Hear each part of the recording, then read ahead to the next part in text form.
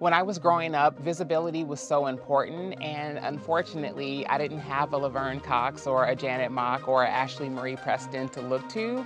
Typically in traditional media, we're placed there to teach people something or to be the token, and it's important that we have media presence in which we don't have to educate or teach, but we get to simply be who we are in our full authenticity. I have a show entitled Shook with Ashlee Marie Preston on Reverie, and it examines news, politics, entertainment, and pop culture through a social justice lens.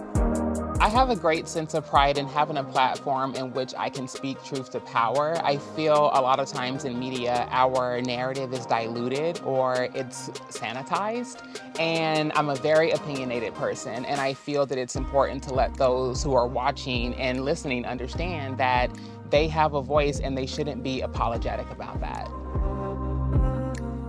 I think one of the greatest opportunities is that through my platform, I'm able to show the world that we care about many more issues other than gender identity.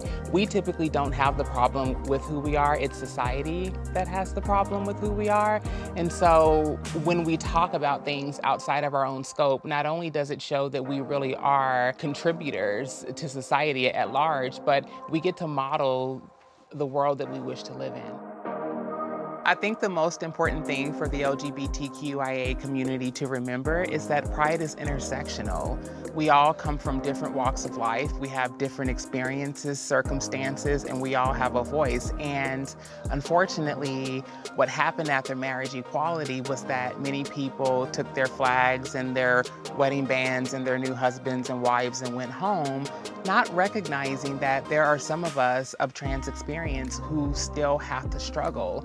We, on a daily basis, deal with state-sponsored violence and systemic barriers that prevent us from thriving and having the best quality of life. And so when we think of pride and when we go to these festivals and these events, it's important to look around and figure out who we can be a better ally to. That's what community empowerment looks like.